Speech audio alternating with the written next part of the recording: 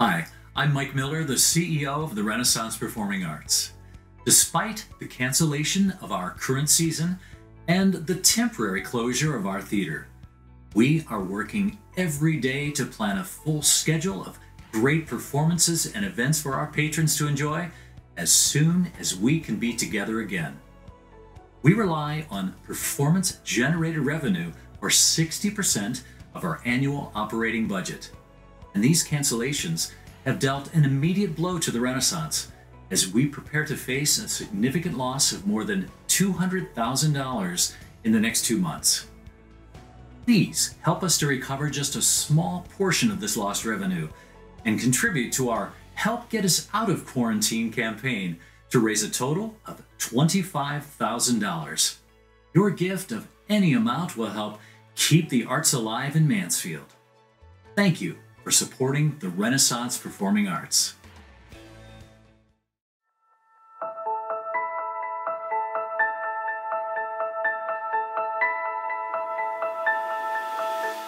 Welcome back to QuaRENtine Creations, part of the Renaissance Theater in Mansfield, Ohio. We've been partnering with local artists who have donated their time and their talent to help get us through this. First thing tonight, we want to give a very special thank you to John and Jenny Steingart. They're the founders of the Ars Nova Theater in New York City, and they made a very generous contribution to our cause. We're so proud to share the same values and passion of the arts, and we hope that this act of kindness inspires others to continue supporting the arts at all levels. For more information about Ars Nova and the groundbreaking work that they do there, please visit their website. Thank you again to John and Jenny, and please stay safe. On tonight's episode, we're proud to present something new. A local rock band with Catholic roots, but a universal sound. They all have a musical background, and some of them have been seen on the Renaissance stage. They're also all quarantined in separate locations, but they've been kind enough to put together a remote performance for you. So tonight, please enjoy performing their original song, To the Heights, The Branches.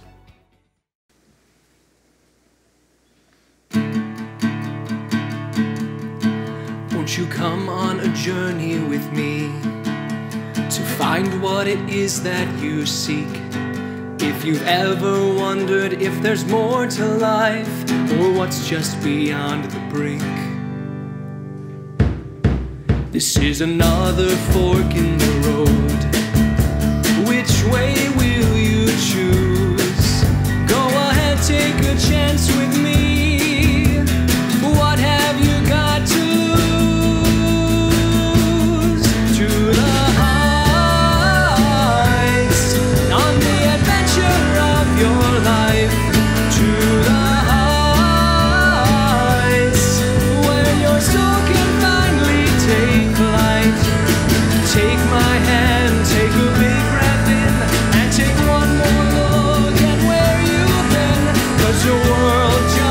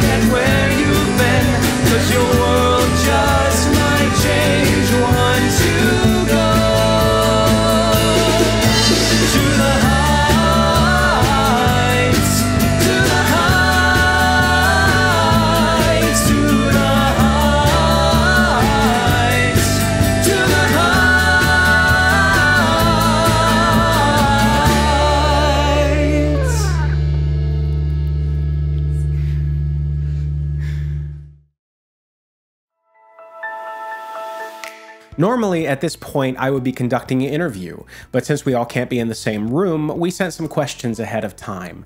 So let's hear now from the branches.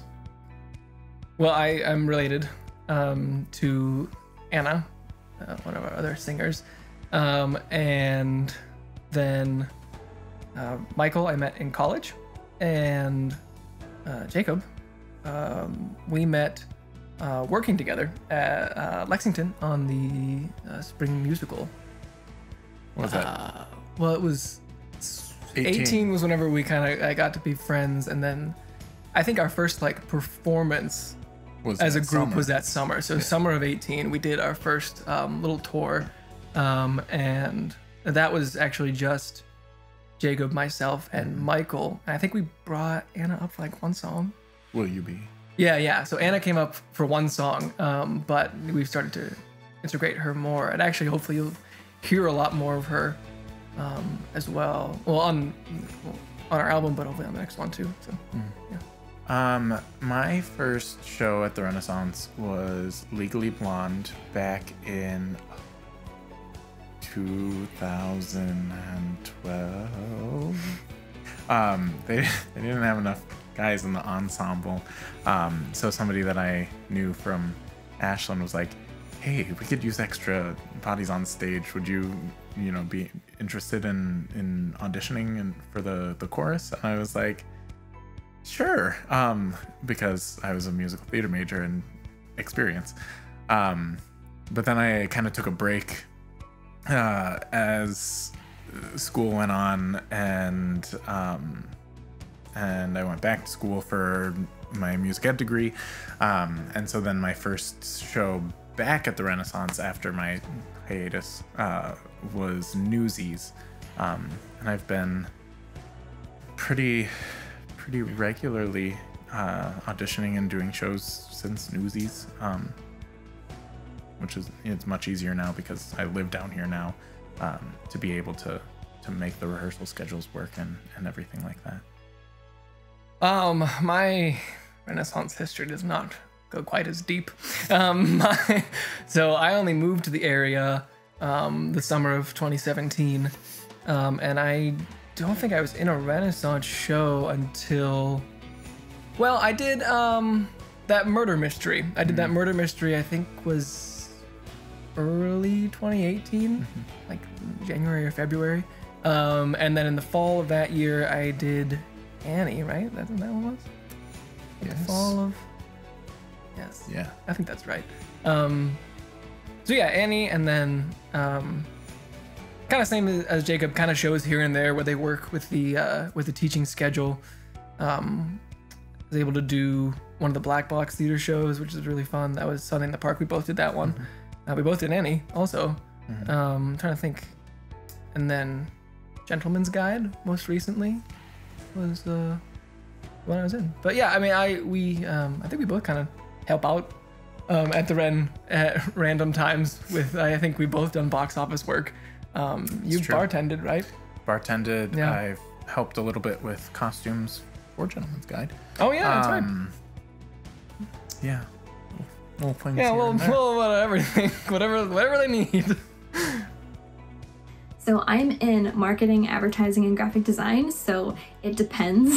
I've been working with a brand experience consultancy. I've also worked with some startups, and yeah, so I just pick up projects along the way. Right now things are going well, so yeah. My day job is that I'm a board-certified music therapist at Beck Center for the Arts in Lakewood, Ohio. I go to facilities all throughout the greater Cleveland area and provide specialized music programming and music therapy for clients of all ages and backgrounds, from infants to geriatric. I also teach guitar lessons through Beck Center. I have a position with the Dover United Church of Christ Chancel Choir as their bass section leader, and I take any kind of gig I can, which usually lands me in a regional pit orchestra. I teach pre-K through 6 general music and choir at Lexington School District, which has gotten exponentially more difficult recently, as we are all aware. And I also give private voice lessons, studio style. Yeah, and I do the 7 through 12 vocal music for Lexington local schools, which is interesting now, but a fun, a nice, interesting opportunity, I think, to be able to do a little more one-on-one work with the students, which I think is kind of cool. So, yeah. Well, I do the majority of the lyric writing, and then I will put that, to music, usually just on my guitar, put some chords to it, and that's kind of like the basis, and then I'll usually record like a demo and send it out to the other band members so they can listen to it, and kind of play around and come up with parts, and then we really start to hash out parts for one of two reasons. Either we have a performance coming up and we need to figure out what we're gonna do, or we're recording, and so we'll sometimes meet and have a rehearsal on a rare occasion, or just kind of hash things out in the studio, and worked out pretty well so far. Why is it hard to meet and have a rehearsal?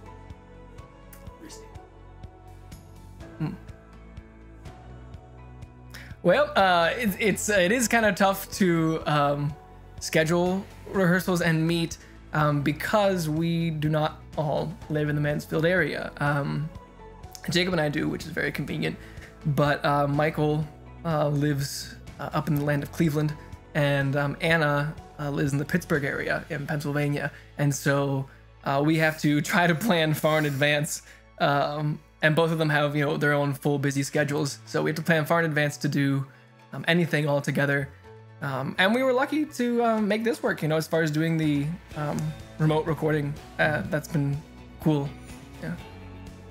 Music and the arts are important right now because art provides us with a sense of connectedness, even when we all must be apart. It's also essential to our well-being. I mean, think of how boring quarantine would be if we didn't have our favorite bands, our favorite books, our favorite shows, all that good stuff.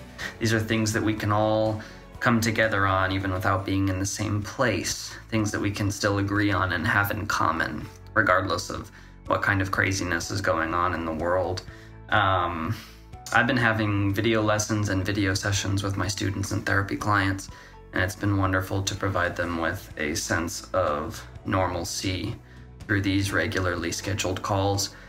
And on my end, it's forced me to make use of all kinds of technology that I may not otherwise have seen the benefits of, and the helpfulness of all this technology that's enabled me to figure out that I can still connect and make art with people even when we're not in the same room.